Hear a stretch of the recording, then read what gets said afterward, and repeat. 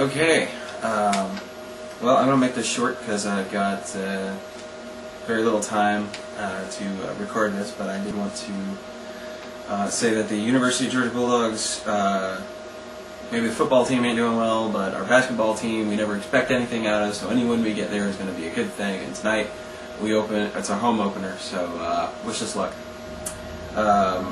So, I wanted to give a couple shout-outs to Gel9.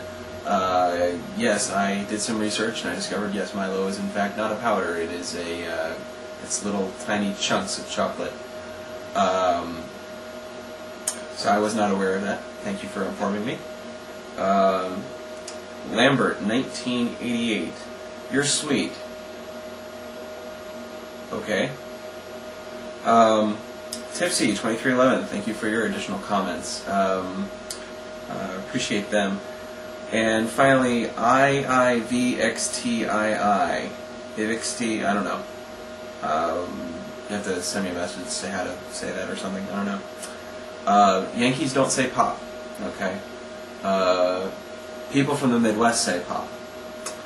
People from the Upper Plains, Kansas, Nebraska, that area, say pop. People from the Northeast say soda.